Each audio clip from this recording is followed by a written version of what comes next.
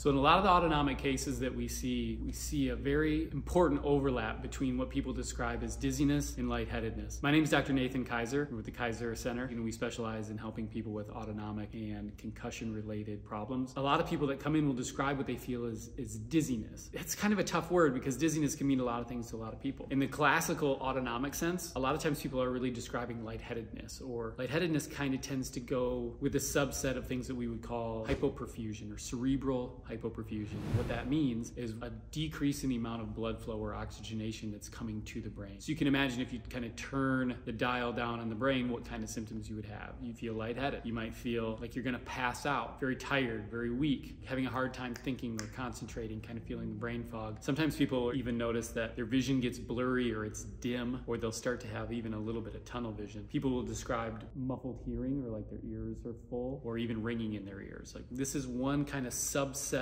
of symptoms that we see that tend to go with hypoperfusion or lightheadedness. But then also we'll see more of a vestibularly based dizziness. And this might be where I feel like I'm on a boat, right? Like things are rocking. Or it might be, I feel like I'm spinning, or like the world is spinning around me. And sometimes we see that these two things overlap. And that's really important because when we think about orthostatic tolerance, orthostasis is the difference in laying down to getting up, which is highly dependent on the vestibular system. So you could see how I could have a set of vestibular symptoms, and then I could also have a set of hypoperfusion symptoms where I'm not getting blood flow to my head. But the cause of those two things could overlap and actually be related. And we see these in cases all the time, especially with people that have problems with the perception of gravity, even just sitting in place, riding in a car, going up an escalator or up and down an elevator. People that have symptoms in those ways may also find that they have POTS type or autonomic type symptoms that relate to their vestibular problems. And we like to do a full vestibular workup overlaid with our autonomic workup,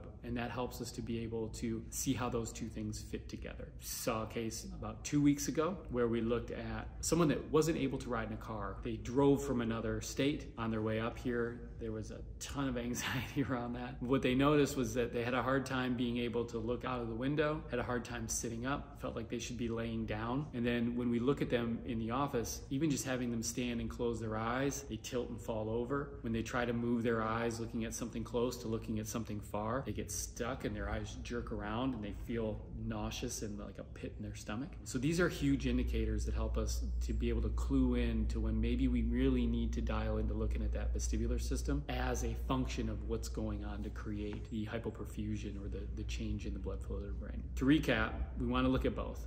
Separate them out. Do we have hypoperfusion? Do we have a vestibular-based dizziness? Do we have both? And that can help us understand how do we need to evaluate someone, but then more specifically, how do we go about treating that so we can resolve the underlying problem and get them back on the road again. I hope that helps. Leave a comment, send us a message, carrier pigeon, whatever you like. We'll talk to you soon. Thanks.